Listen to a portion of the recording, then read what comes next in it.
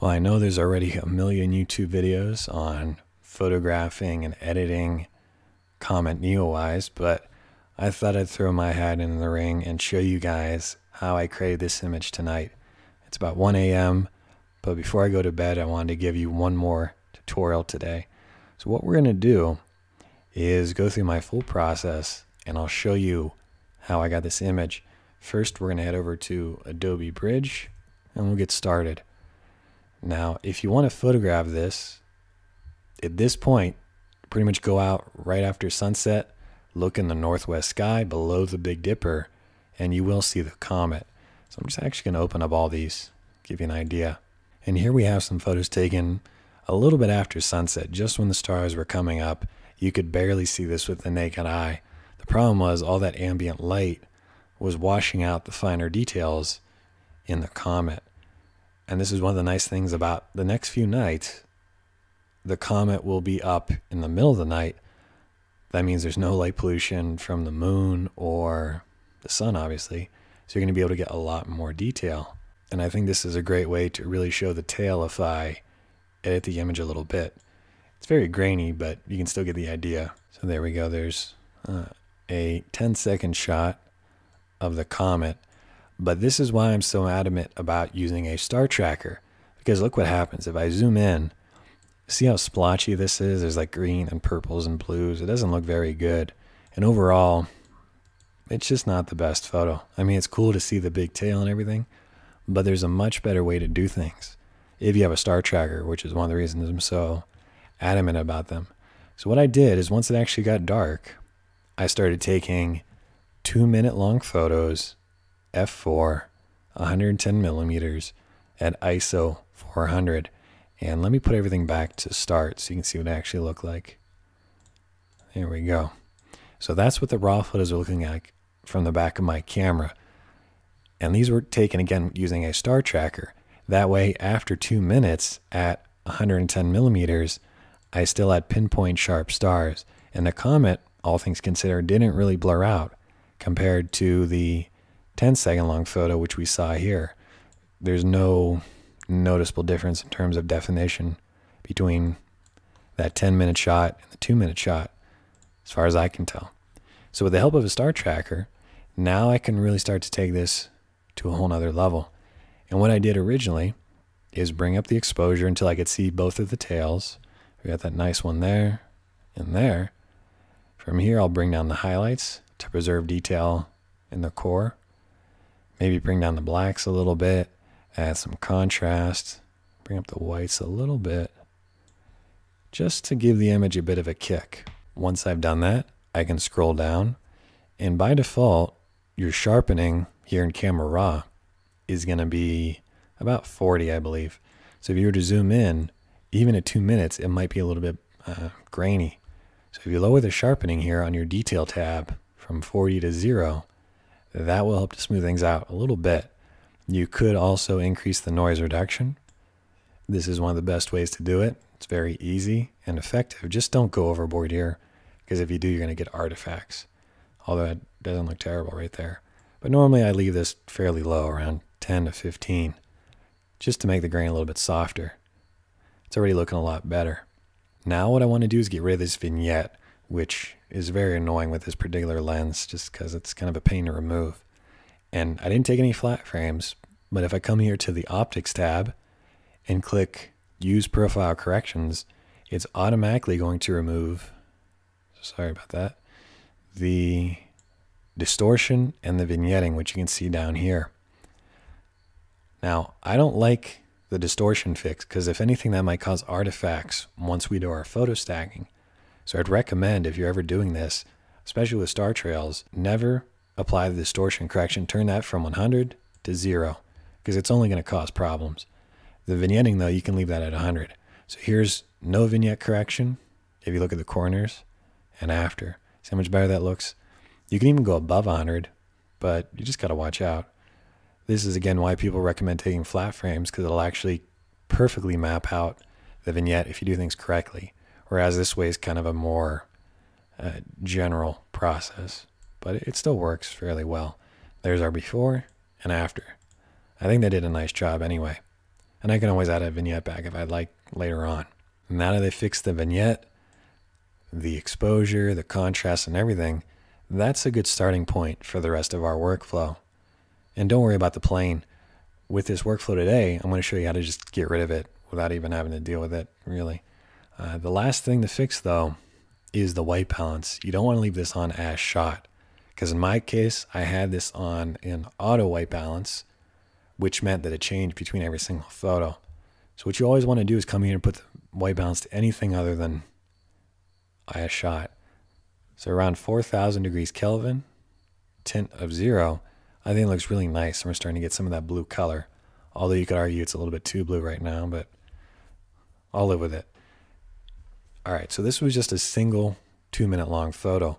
But as you see here, I took probably 2 or 3 dozen photos, one after the other, using my camera's built-in intervalometer. So I had it on like a 2-minute and 3-second interval, which means it took a 2-minute photo, there's a 3-second gap, took another 2-minute photo, and it just kept going and going for about an hour. Now, once I have all these images, I'm going to hold down the Shift key. That way they're all selected. And if you hit this little button with the lines, or you could just right-click and hit Sync Settings. And if you did that correctly, it's going to apply your edits from the first photo to all the rest. And you'll notice that there's a lot more green here. That's from the air glow, which is just a natural phenomenon that goes on throughout the night. It's constantly moving. There's a satellite, I think, there. But there we go. So I've gotten, I don't know how many, 20 or so TIFF files, or rather raw files that I've edited. Now I need to save these all as high quality TIFFs so I can stack them together. So what you want to do again is hold down the Shift key and click. Now that all of our photos are selected that we want to work on, I'm going to right click, save image, save image. I don't know why they don't change the terminology to save images, considering I have a bunch selected. But then again, they completely ruin this interface as far as I'm concerned, so it's not surprising.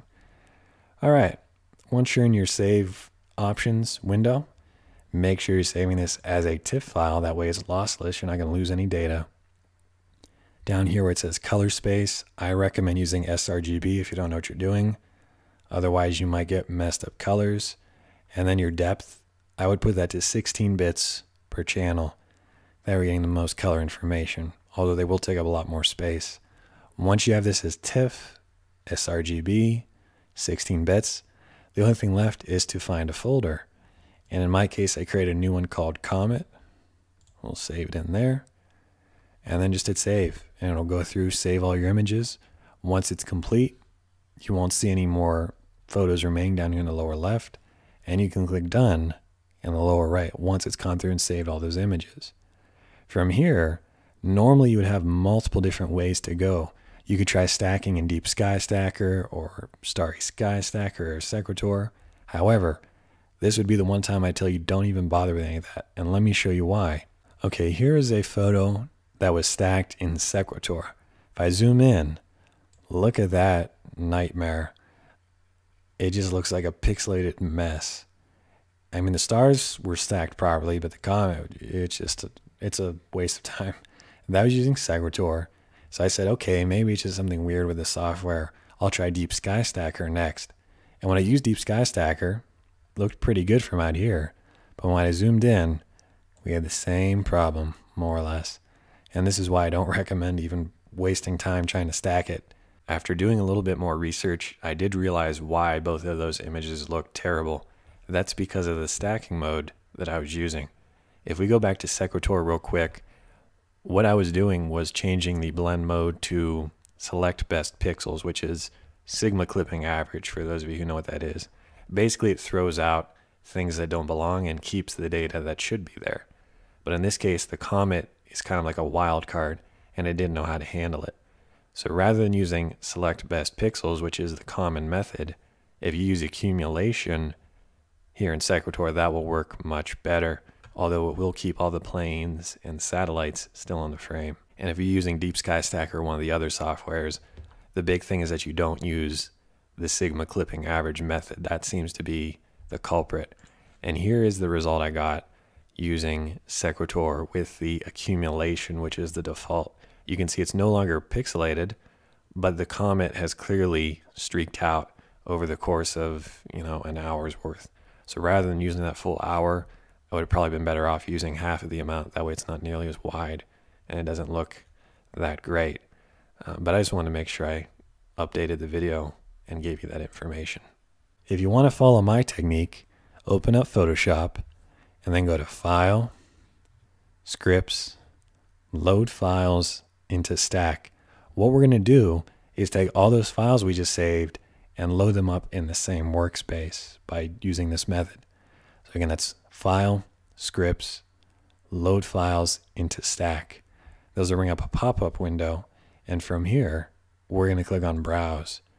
Now you want to find your folder with all those comet images we saved earlier. And you could take as many or as few as you want. Usually the more the better though.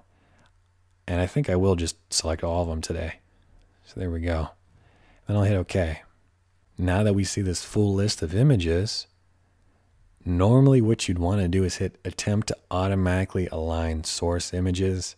However, I can almost guarantee that's not going to work, so don't even bother wasting your time with that.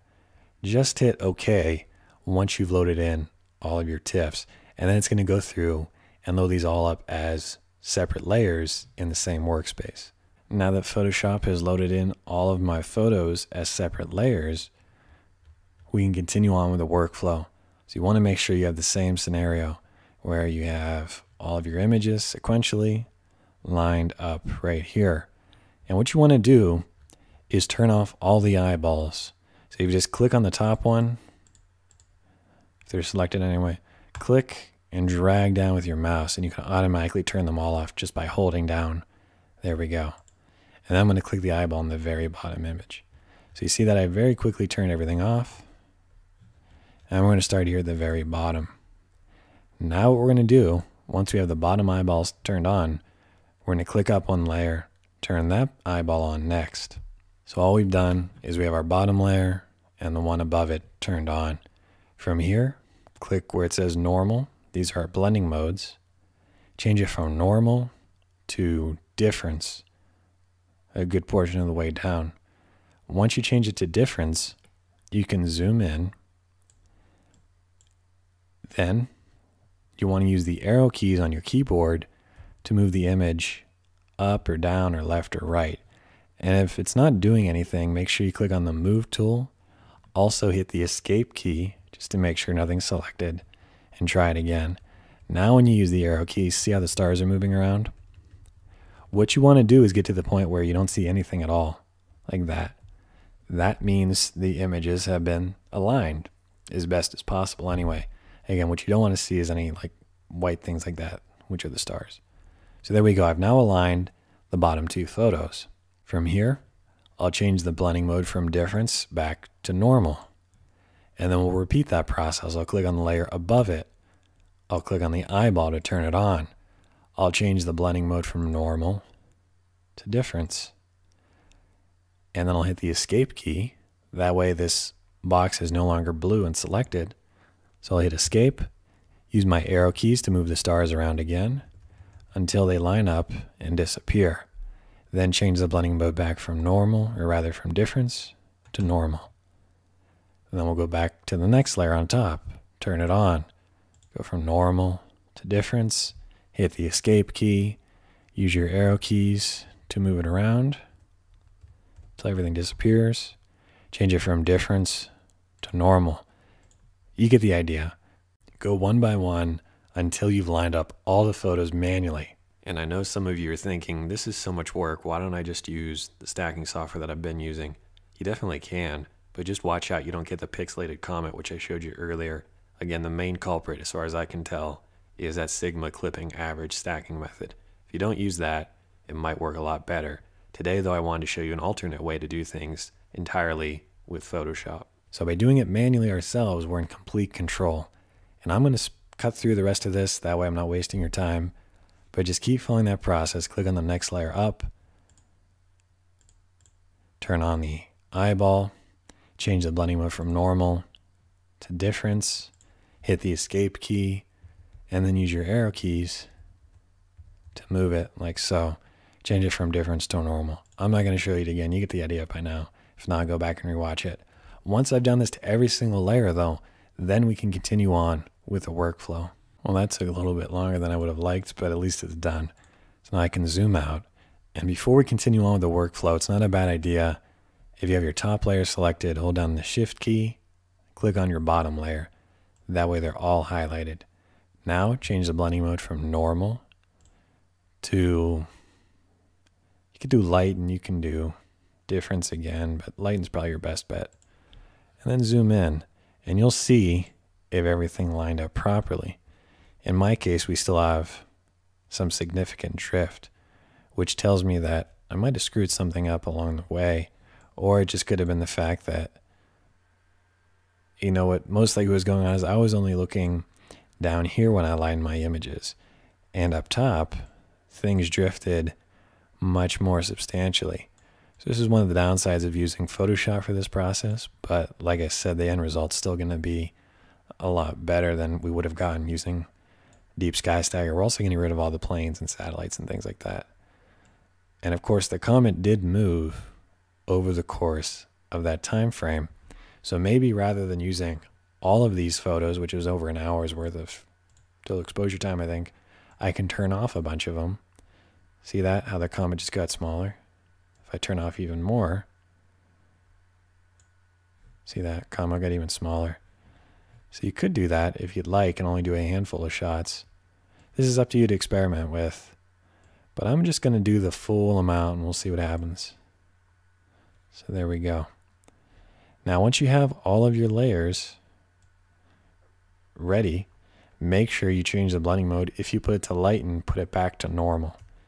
So with all your layers selected, I'm going to change it back from lighten to normal. Now here's where the trick comes in.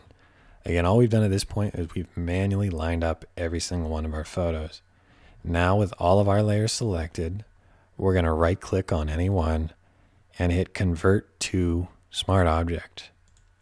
Once we convert this to a smart object, we can do our stacking process here in Photoshop. Once that process finally completes, you should just have a single layer with a little tiny icon, which represents that this is a smart object. Now in my case, the first time I tried to do this, it actually crashed because I'm running really low on computer space on this laptop. I never have any free space on here. And what happened was it got all the way down. I had like 0 gigs free. And then it just said, hey, I'm out of space. I can't do anything. And it reverted back in Photoshop. It couldn't complete the convert to smart object. In other words, if you have problems here, either clear out some stuff on your computer, just delete it, or go back to the first part of the workflow. And rather than saving these as 16-bit TIFF files, save them as 8-bit TIFF files or even JPEGs. That way your computer can actually handle it. That's going to be especially important if you're working on an older computer that doesn't have a lot of RAM or a solid state drive. Even on a fairly powerful laptop, it almost crashed it just because I didn't have that much space. But hopefully you don't have any trouble here when you convert the thing to smart object. Now once we have this smart object, all we have to do is go to Layer, Smart Objects, Stack Mode, and there's a lot of different options you can choose. Today, I'm going to go with Median, and it should average out all of the junk basically in the photo, including the grain, some of the color model, the hot pixels, the planes, and everything else. So let's try for Median. Again, this might take a little while depending on your computer. But once it finishes, we can do before and after and see just how well it worked. And there we go. It is now done the stacking essentially and removed all the junk from the photo. You'll notice the plane is no longer there. The best way to see how well that worked though is to zoom in, probably towards the core of the comet, and then we'll do our before and after. So if you go up to your history window, if you don't have this, you can always go up to Window, choose History, and it'll show up somewhere. But the way the history works is all you have to do is click above Rendering Image Stack Median. So I'll click Convert to Smart Object, and now we see our before and after. So see how before is kind of grainy, and after it's a little bit smoother. The color balance changed too, but we can always fix that later. Just in terms of the grain, it's already looking quite a bit better. And I actually had to remove some of those photos because, like I said, my computer almost crashed. So this is only working with probably a quarter of the image originally intended. Now let's look up here. Remember how the stars were all blurred out when I did that light and blend mode thing? Now they look fine. And one of the big problems you're going to notice very often when you're doing astrophotography is that you have a lot of this ugly color model. See how it's like splotchy, it's greens and blues and purples. It looks really ugly. But using this technique that I showed you today, we can pretty effectively remove it because of the fact that we had to manually move every single one of those frames using the arrow keys. That helped to smooth out all these splotches because maybe we had a red splotch over a green splotch and it canceled it out. And overall just smooths out the image when you take multiple photos, align them, and yeah, I think it looks a lot better. So there we go. And that was, like I said, probably 10 2-minute photos. So what, 20 minutes worth? Not bad. Now we're ready to put the final touches on the image. The first thing I'm actually going to do is crop it just a little bit. So if I hit my crop tool, I want to verify that delete crop pixels is turned off. There's not a check here. That way I can always come back and recrop it. I won't lose anything. And then for the ratio, I'm going to put it to original ratio on the drop down. And now all I have to do is click and drag in the corners a little bit, move it around. I think that's going to work for us. From here, you can take the image any direction you want, but I'm going to keep it simple for you guys today. The way I'm going to do that is I'm going to right click on my layer here and hit rasterize layer. That's going to flatten the image and should speed up the processing overall. I'd only recommend rasterizing this though after you've zoomed in and verified you don't have any artifacts or the stars aren't blurry or anything else. This is kind of like a destructive workflow from here on. So it's always a good idea to verify things look good. Now that we've rasterized our smart object, we've flattened it basically, I want to right click on my layer here and duplicate it. Once I've duplicated my layer, I'm going to go to Filter, Camera Raw Filter. It's up near the top there. Once you go to Filter, Camera Raw Filter, you're going to be right back kind of where we were at the start of the workflow. This is a very simple way to edit your image. Maybe you want to make the image a little bit cooler and add some saturation. Heck, we can even add more contrast. And then we could bring up or down the highlights. This is just a very easy, fast way to really take the image to a whole new level without having to know about curves and everything else. So for me, this is one of my favorite ways to just quickly edit an image. And I think that looks pretty good right there, at least as a starting point. Then I can scroll down, zoom in, and if I notice that there's still some grain, now would be a good time to fix it. If I go to the Detail tab, I can move the noise reduction slider up until the grain smooths out. In this case, around 15. You don't need to do this step, but sometimes it helps. Just don't overdo it here. In my case, 15 is more than enough on my noise reduction slider in the Detail tab. And this is using the latest 2020 update for Camera Raw, which I personally don't like. The old layout was a little bit different, and I think it was easier to follow along with, but moving right along, if you still add some vignette, you can try and fix it right now manually under the Optics tab, which we have down here. So if you bring the vignette slider up, you'll add some brightness to the corners. If you bring it down, you'll add some darkness. I'm personally just going to leave everything at 0. I'm going to worry about that later. And this was just a very simple way, again, to do some basic edits. So I'll hit OK. You could get a lot more advanced using curves and levels and everything else. But there's our before and after. I think it did a nice job. What I want to try now is adding a curves layer, clicking on the hand tool. And this is something we cover a lot in the Deep Space course. But once you have the hand tool selected here in your curves, we can zoom in, click with our mouse and drag it upwards to make this area brighter. Then we can say, hey, this needs to be darker. So I'll click, drag down with my mouse, make it darker. And if you look over here on the right, all we did is place some points, but we did those points by clicking on the actual image. So this is a very precise way to edit the contrast in your photo, and I think they did a really nice job of bringing out the comet even more. In this case, I'm really not liking the air glow too much. I think it's distracting from the comet, but that's the weather conditions I had this night, so there's not too much I can do about it, unfortunately. Moving on, I'm going to add a selective color. Again, these are all found on the Adjustments tab.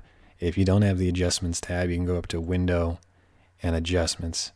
And if you do get my Deep Space course or my Astrophotography Post-Processing course, we cover all this. We cover the basics, we cover how to lay everything out like I have here, and we cover some really advanced techniques for blending and everything else.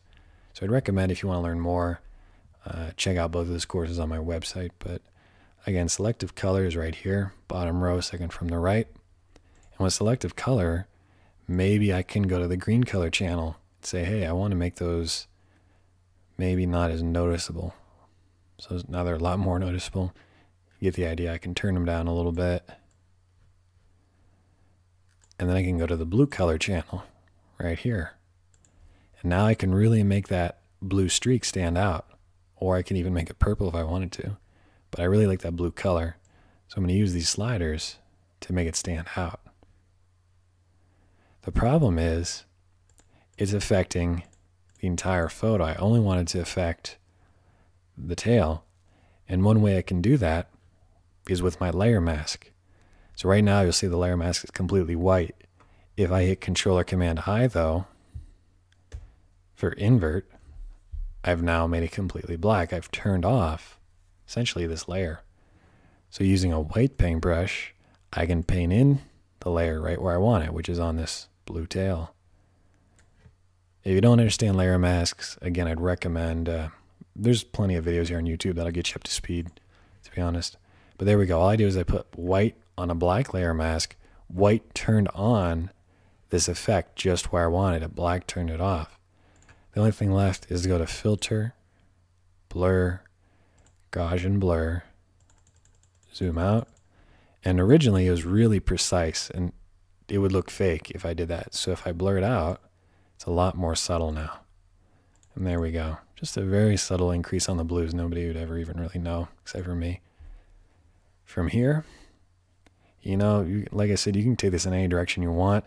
I'm still not liking the corners. I think that vignette correction could have been a little bit better, and that's probably why a lot of people recommend taking flat frames. That'll help to smooth that out. And to be honest, with this particular lens, I think I probably should, because the vignette just never really goes the way I'd like it to. But one thing I could try is using Raya Pro. That's R-A-Y-A Pro. This is from Jimmy McIntyre. He makes a lot of really good plugins for Photoshop, and I love using them. That's what I use for a lot of my blending and things like that. So I'd recommend checking it out. He's got a lot of great YouTube videos as well. I'd recommend if you want to learn more about editing. But in Raya Pro, I can just add a little vignette. And that's at least a more uniform vignette now, rather than the kind of random one from before. So there we go. It's kind of heavy, but I can always turn it down later. Yeah, see how before there's some light pollution down here and it was kind of like ruining the focus of the image? But with the vignette, now your eye goes right to the comet. So for me, sometimes vignette's actually a good thing. But I can always turn down the opacity from 100 to maybe 70. I think it looks good there.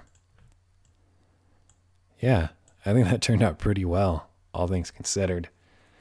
So hopefully now you understand a little bit better how to take and edit your photo of the comet. The big thing here is using a star tracker.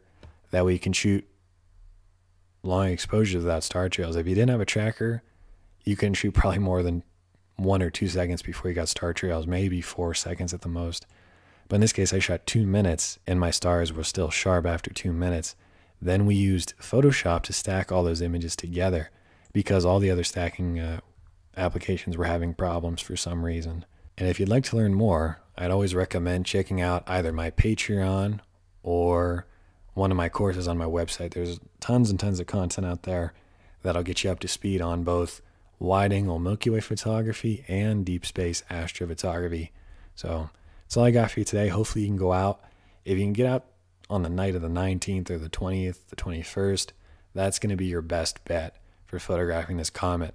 Just look in the northwest sky below the Big Dipper after sunset, and you should see it, and you can hopefully get your own really amazing photos of this comet.